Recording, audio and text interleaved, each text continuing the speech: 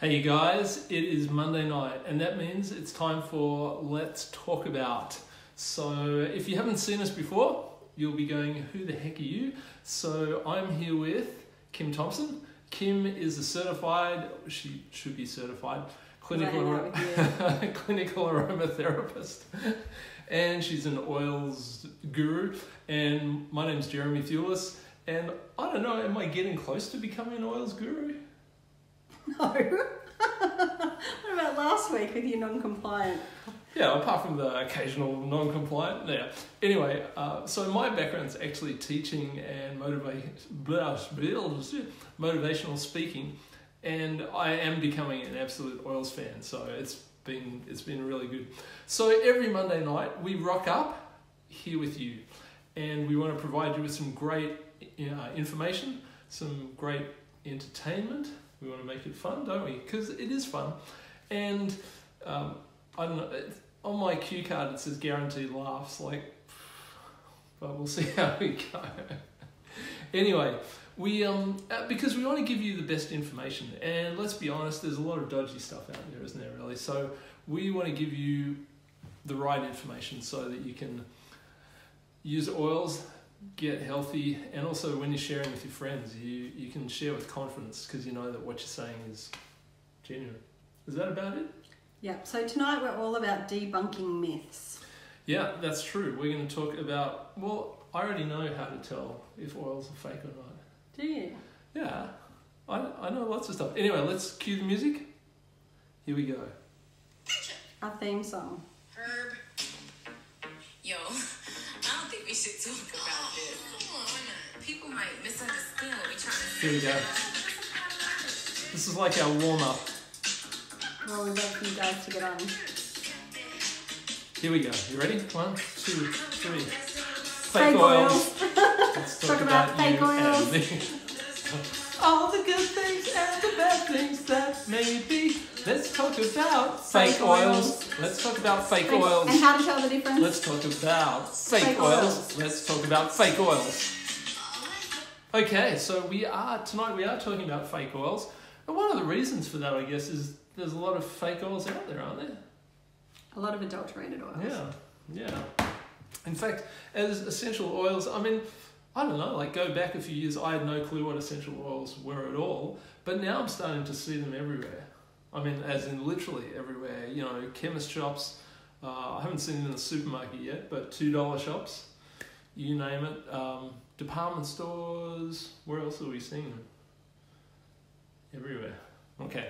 So airports. Yeah. So the question is, how do you tell the difference between what's fake and what's real? So I've been doing a little bit of research. I reckon I could easily tell what's the difference between a fake oil and a real oil.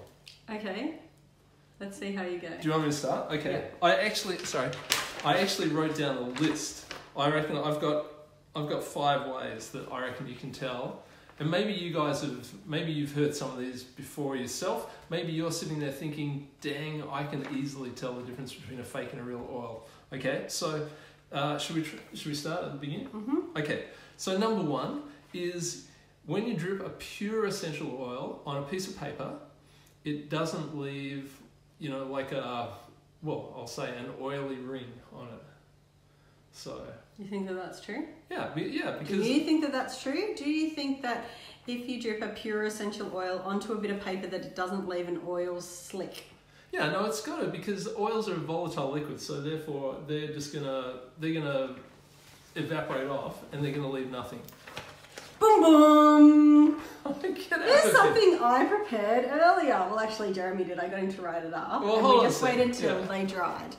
So yeah, so let me just put my hand over here. So he was half right. Most essential oils, when dripped on a bit of paper, so this is where we dripped the lavender. And Nothing there. We drew a line around it. Nothing Didn't there. leave anything on the bit of paper. This is where we dripped the peppermint. Nothing there. Nothing there. But this is where we dripped the sandalwood. Still there, oily residue. And this is where we drip the patchouli. They are all pure, young living essential oils. The thing about this particular myth, would you like to hold that, yeah. is that some of the heavier essential oils like sandalwood, vetiver, patchouli, even German chamomile do actually still leave a oily residue. So that isn't a very good way of knowing whether an essential oil is pure or not. So that myth has been busted. But the lavender didn't. Oh, okay. Do you get points for like half busted? Oh, okay. Does anyone think Jeremy should get half a point? Yeah. Put up your hand if I should get half a point. Okay. All right, number 2. All right, so, all right. Number 2, you can feel the difference between a real oil and an adulterated essential oil. Okay, so you'll need a mask for this experiment. I guarantee you can tell. You need a mask. Okay. Because, so what do you think will happen? Well, because I think real essential oils don't have that greasy feel about them. Okay. Like okay. Hold on. So, all right. Right, so you need a mask for this Take my experiment. glasses off. I just So happen to have on one one here. thumb, I'm going to drip some olive oil. Okay. And on the other one, Alrighty, I'm going to drip some sandalwood. Okay, I'm fully blind now. I gotta trust you. All right. So where should I put my thumbs? Right there. Okay. So on one hand, What did you say? Nothing. Well, I'm going to drip some lavender oil on one thumb. Okay. It's going to run off. So feel that between your... Okay. I can smell that. That's definitely... Okay, well, no smelling because that's not part of the experiment. Oh, on the other one, I'm going to drip some olive oil. Okay, so that doesn't feel... Olive oil. That doesn't feel oily at Okay, all. what about this one? This one's the carrier oil, the vegetable oil. Okay, have you put it on yet? Yep. Oh, yeah, it's a total difference. Like this one... Is what? This one... Yeah, so this one's lavender, I reckon, definitely. Because it's like, it feels thin and... Yeah, and this one feels greasy, like... Yeah, it feels like a heavy oil. Like, yeah, this is like olive oil or something, definitely. Okay, you can take the mask off and then smell your fingers. Okay. Smell your fingers. I never thought that would come out of my mouth. Next week, she'll be pulling my finger. Okay, yeah, no, so that's definitely lavender. And this one... We didn't use the olive oil. I put sandalwood on. Yeah. Okay? Now, once again, the thicker oils like sandalwood, vetiver, patchouli, and German chamomile all feel greasy to the touch. So you can't actually feel the difference between pure essential oils and adulterated essential oils because not all essential oils feel the same anyway. So that myth has been busted. Okay, I'm putting the sandalwood on my forehead because it's really good for my skin. Okay, what's your third one? Okay, well, all right, I've still got 3 more, so don't be too smug right now. Righto. Thank you very much. What other ways can you tell? You totally conned me with that. Never trust. Yeah. Okay, number 3. Maybe the simplest one. Pure essential oils don't freeze. So you didn't... Fact, baby. You have an experiment that you did. You put the rose oil in the freezer and and it's going to be totally Where frozen. is it? Hold on, I've got it here. I thought I took it out of the freezer because obviously we're going to do this little show here. But look, it's in the ice cubes. So here's one I prepared earlier. So there's no way that this is going to freeze, obviously. So this is my rose oil, has been in my bra to be warmed up. You said I could get it out with my teeth. And your rose oil's been where? Well, not in your bra, obviously. It's been in the freezer. It's been in the freezer. Do oils How are we going to do this? Because these are worth like $1 million. We're going to do one drop, okay? So I'll do my drop and we'll see. Yeah. And it's not going to come out. That's there you go. There's my drop of rose. Okay, show me your... Do you want me to do the drop on your hand or mine? Okay, it's not coming out. Look, not coming out. Essential oils... Frozen solid. ...do actually freeze. Oh, actually it is frozen solid. And it is frozen, but the thing about rose oil, blue cypress and thyme oil, and even some others, they actually solidify at really low temperatures. So blue cypress can actually solidify at 12 degrees. So often when it's shipped to America or Europe, where it's less than 12 degrees for a lot of the year, Their blue cypress is solid. Okay. And so, same with rose oil. That's why when I run a so workshop, this is in here, but it's just gone like super. it solidifies. Yeah. You didn't even need to freeze it. It already solidifies. So the fact that people Can think... I put that back in your bra? I'm not putting the cold one in my bra. People think that pure essential oils don't freeze. But there are exceptions, and all liquids freeze at a certain temperature. Like if you probably put essential oils into dry ice, then they would all probably freeze because it, you know, depending on how cold the temperature is, all liquids freeze no matter what. Yeah, well, everything does freeze, but just, I guess, I assume that, okay. So, as I said, things like blue cypress and rose, they actually solidify at higher than 0 degrees. I've still got a couple of good tricks up my sleeve. Okay, righto, next one. All right, number 4, pure essential oils don't dissolve in water. Okay, have you got an experiment that shows this one? Yeah, I'll grab your water thing. Okay, so we've both got our little ninja shot glasses. What should we put in? Let's put in some peppermint, maybe. Okay. Hold on. Let's go peppermint. Okay. Oh no, I'm putting it in mine. All right, let's put it in here. Put in a couple of drops. Okay, so it doesn't dissolve. Well, I'm going to stir it around and see if I can... Hopefully there's a peppermint in that glass. Okay. You have a different one. Was that one down your bra too? No. Okay. Oh, the other thing I should say about peppermint, for oils that are freezing, is particularly with peppermint, that's a good example. Peppermint oil high in menthol actually doesn't freeze, and peppermint oil low in menthol, so different growing conditions can contribute to different amounts of menthol. So menthol can actually be 30% or even as high as 50%. If it's high up at the 50% end, then it will freeze, whereas if it's lower at the 30% end, it won't freeze. So there you go. So even different peppermint oils can result in different things. I don't know if you can see that, but that's definitely floating on the top. Like it's a little bit hard to see because peppermint oil is actually quite clear. So okay, so if the way that you can tell if an essential oil is pure is because it doesn't dissolve in water. I can see the drips on the... But even as vegetable oil, so if the oil has been adulterated with vegetable oil, then it's not going to dissolve either. You can see it there floating on the top. I don't know, this isn't very good for television. No.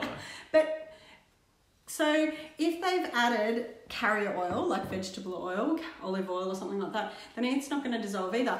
And the thing is that these days, essential oil companies have access to some really sophisticated chemicals that when they extend their essential oils with these chemicals, they don't dissolve either. So you wouldn't have any idea whether the essential oil has been adulterated or not just because it doesn't dissolve. It's floating on the top. Okay, all right. Right. That myth has been busted. Alrighty, this one. You better hope this one gets right. Yeah, no, this one. Put that rose on my hand and sandalwood. I know, it's beautiful, isn't it? Okay, final one. Smells like my perfume. Number 5, my strongest argument. Pure essential oils should smell like the plant they come from. So, do you want me to test it out for you? Yeah. Okay. So I actually went out and bought some plants. You went out and bought some plants, Yep. okay. So, let's start with the good old lavender. Okay. So there's lavender.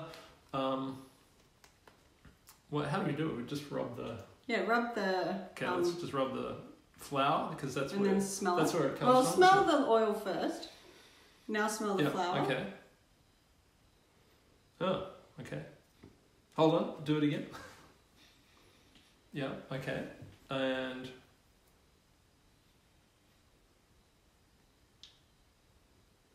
totally different. Okay. Right, what about your other one? That was lavender. Maybe it's slightly different species. Because actually I couldn't get English lavender. So maybe it's a different species. I couldn't get peppermint, but I got spearmint. So dig out spearmint. I've got some spearmint right here. Alright. There's my spearmint plant. And a healthy looking plant it is too. Okay, let's go. Oh, love that smell. Alright. Scrunch it up. Because once again, where do they get it from? Spearmint leaves. Yeah, that doesn't smell right either. It smells different. So you might be led to think that our spearmint and lavender, which doesn't smell exactly like the plant, might be adulterated, when in fact, one of the main things that can make an essential oil smell slightly different to the plant and even slightly different to an essential oil from year to year is because of the growing conditions. So, and a great example of this is actually Young Living's peppermint. So I want to do another blind study with you. So I'd like you to put on your mask so that I can demonstrate this. Okay. So I've got 2 peppermints here. Okay, that's spearmint, so that's not going to help me. I've got 2 peppermints. I've got an older peppermint from a few years ago, and I've got a brand new peppermint from one of our most recent orders. Okay. I've been doing this long enough, I know what peppermint should smell like. Okay, so this is the first one. Okay. And this is the second. Okay, can I try number 1 again?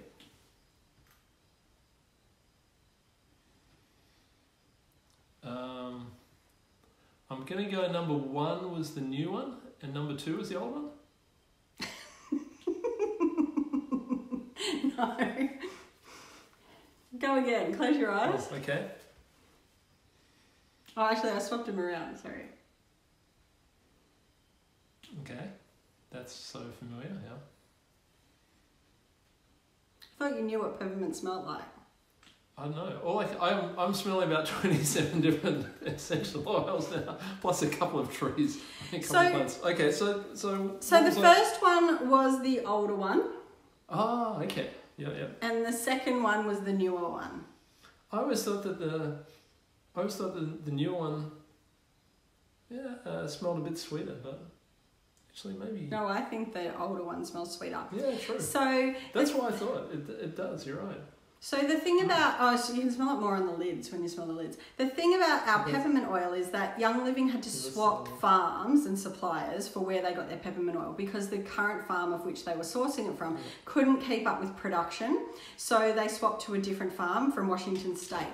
And when they swapped over, I started getting all of these messages from all you guys saying, oh my God, the peppermint smells different. I think it's off. There's something wrong with it. Okay, now it wasn't, it's just that it's growing on the opposite side of America. It's growing under different, in different soils that have different pH, different altitude, different temperatures. All of those kinds of things can actually affect the smell of an essential oil. So you can't test whether an essential oil is pure just by the smell. Yeah, and I guess you can't, doing a smell comparison with a similar oil from the same company, can you? No, because as I said, with the 2 peppermints, when Young Living swapped over, they smell completely different.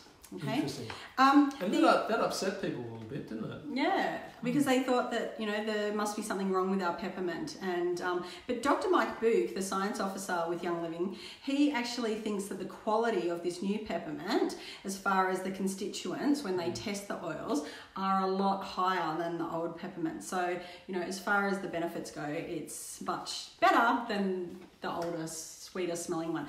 Which brings me to another way that they actually change the smell of essential oils, and it's called rectification. Okay, rectification is actually a fractual distillation process. I know they're all big words, but I'm going to explain them. Yeah. So basically what happens with rectification is the main oils that they do this with are things like peppermint and eucalyptus. So they do it with eucalyptus. They distill the oil, and after the oil's been distilled, they then do a double distillation, which is how a particular essential oil, eucalyptus, gets its name. So they do the double distillation, and that double distillation then removes certain constituents and means that there's more of in the case of eucalyptus, there's more eucalyptol, or what we call 1,8 cineol. So why do they get rid of the constituents? So they get rid of an aldehyde. It's iso something or other aldehyde. I can never remember the long name, but they get rid of that because it actually makes like a tickle in the back of people's throat and they cough. Okay, so they don't want that in people's eucalyptus. So they take that particular aldehyde out through this double distillation or rectification process, and then you're not getting the whole oil. So you don't get those same benefits either of the whole oil versus the oil that has been, so Young Living doesn't do this, but other essential oil companies do, so that, you know, they're mainly wanting to use their essential oils for cleaning or, you know, other purposes. So therefore they're okay with it not having all of the benefits of the non-rectified eucalyptus oil. The other reason that they do it is for things like peppermint oil. So I know Kelly once asked me, she said, Hey, I get all these comments all the time from people when I cook with oils, and they say, oh, you shouldn't cook with essential oils because essential oils that are used in food, like peppermint essence, have actually been rectified and they've had ingredients, that's what they say, but the constituents, they've had the bad ingredients. They've had constituents taken out of the peppermint oil to make it safer. When in fact it's not taken out to make it safer, it's taken out to make it sweeter, both in aroma and in taste. Okay, so one of the things that Jeremy said to me, you should have done a taste test with the peppermint, was that the newer peppermint isn't as sweet tasting as the older peppermint. And that is because, well, you know, we weren't ever rectifying our oils, but that's probably because it's got the higher amount of that constituent in there. When other essential oil companies rectify their oils, do the rectification process, and they remove constituents to make their peppermint oil smell sweeter and taste sweeter. So yeah, and another way that they do fractual distillation is actually with ylang-ylang, and we're going to get to see that when we go over to the Ecuador farm in a few weeks, because what they do with there's different ways you can fractually do fractual distillation, and with the ylang-ylang what they do is so instead of distilling the oil twice, they actually distill the plant matter, and the different qualities of the oils come off at different rates. So they have 4 different times throughout that distillation process that they harvest the oil. So 1, 2, 3 and complete. And so the first one is the better quality ylang-ylang because it comes off first, off the distillation. So that's also called fractual distillation, where, you know, it's broken down into fractions. So that's how it gets its name. But Vicky Pollard, if you're watching, fractional distillation with a fractionating column. There's some good science there. So that brings me to my point, in that the only way you can actually test whether an essential oil is pure or not is actually with some pretty enhanced scientific machinery. I just happen to have a gas spectrometer around the corner. I'll just go and grab that. So Young Living test all of their oils multiple times. They test it before they bought, you know, like, but basically, you know, I think it's like 45 times they test it 3 times. So there's a lot of testing done on Young Living's oils with a lot of fancy machinery, including GCMS, and that measures the constituents. Gas chromatography mass spectrometer. Very good, Jeremy. Yeah. And that tests that the various constituents are present in the oil, or whether there's too much. They also test for heavy metals. They test for all kinds of things to make sure that the essential oils that you're using with your family and, you know, in your home are exactly the right amount of constituents that should be there. Because at the end of the day, there's no one policing this, okay? Like, there's no one out there making sure that if a company labels their oils as 100% pure, therapeutic, certified, whatever, all of those terms are terms that essential oil companies use in marketing to differentiate themselves from other essential oils. Like, even in terms of therapeutic grade, 25 years ago when Gary Young started Young Living, he started using the term therapeutic grade because he wanted to differentiate between Young Living's oils and the oils that he was finding in shops in America. But in terms of who sets the standards, no one sets the standards, no one polices it. It's up to the individual companies themselves to actually police this stuff and to have their own standards. And, you know, at the end of the day, people can say what they want. So the reason that I absolutely love Young Living is that I can go to the farms, I can see for myself how the products are growing, I can be a part of the distillation process, I see the oils come out of the cookers and into the, you know, condenser, kind of cooled down, separated, tested and bottled. And, you know, you can't adulterate that because you've got hundreds of us Young Living members standing there watching.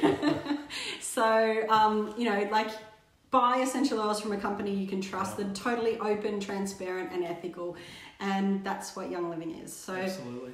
hopefully we've shed some light. I've debunked some of Jeremy's myths. Thanks for making Mythbusters. Thanks for making me feel bad about all those things. But Yeah. but it's true. Like, and if you hear people say all those things, you know, unfortunately, sadly, they're not true. No. So, yeah. So it makes it even more important to be buying from a reputable company. So just between you and me, Young Living sell by far the purest oils on the planet. So, and if you want the best oils, and they're the purest, then that's where you go to. So make sure that you tag your team so they also know that, you know, the truth and combat some of the myths that are out there, and share this video. Alrighty, that was good. Thanks, Guys. I always learn something new. Any comments down below? Always good to hear what you think. And again, if you have any ideas for what you'd like us to be talking about on Let's Talk About, we love to get your feedback and your ideas about that. So we will see you next Monday night. We're counting down to going to Ecuador. That's not far away. We'll see you next time. See you guys.